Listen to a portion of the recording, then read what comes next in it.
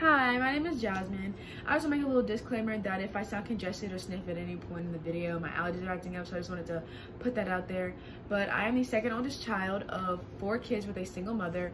However, I am the oldest girl, so I took upon a lot of the responsibilities and expectations of being an older child because I'm an oldest girl.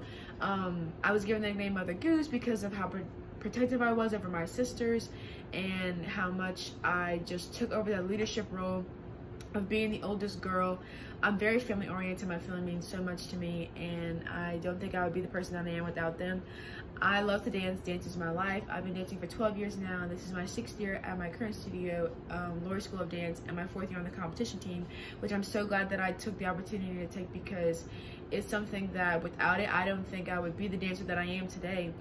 I got a lot of self-esteem from it, and it was something that I just feel was really great for my personality, both inside and outside of dance. Flipping to the school side of it though, this is my 3rd year on Spartanettes, which not making it my 1st year was really devastating for me. I had a really clear-cut plan of how I wanted my Ascension experience to go, but when that major door was closed in front of me, it was really like detrimental to my self-esteem. But I didn't let that hold me back. I went to my studio and I was like, I want to join a competition team, I want to get experience, I want to better my technique, and I did. And when I tried out the next year, I made the team, and now 3 years later I'm co-captain, which is something that I was so shocked about. I was, really happy that I was given that opportunity to do that, and then I could just trust in my leadership skills to lead the team with not as much experience as the other girls who've been on the team for 4 years. After graduation, my 2 main schools are either LSU or Southeastern. I want to major in psychology and minor in dance and education.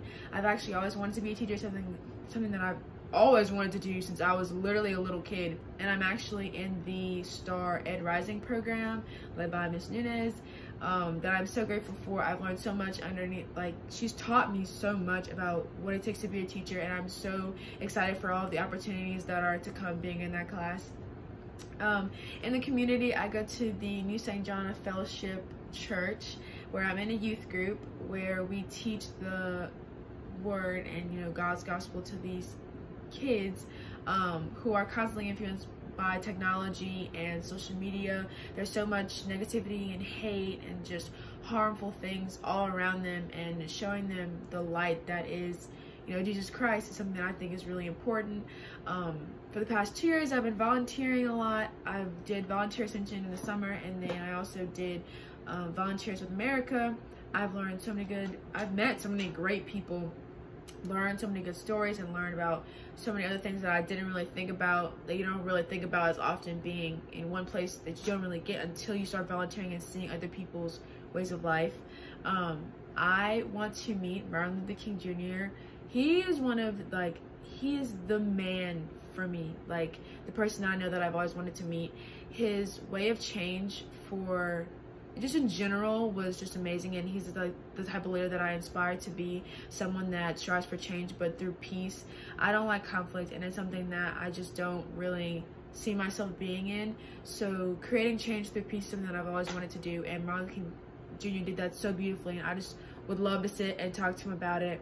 But you should pick me as your student of the year for 2022, because through all of the hardship that I've been through, not being on Spartanettes my 1st year, losing my grandfather my sophomore year, and then COVID my sophomore year as well, I still pushed through all of the hardships, and I still pushed to do the best that I can.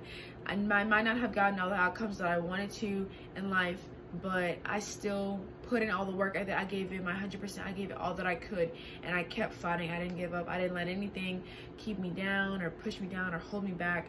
It was something that I have a very clear-cut mind and set for myself, and I just think that is a great thing that just describes me, and that's why I should be your student of the year for this year.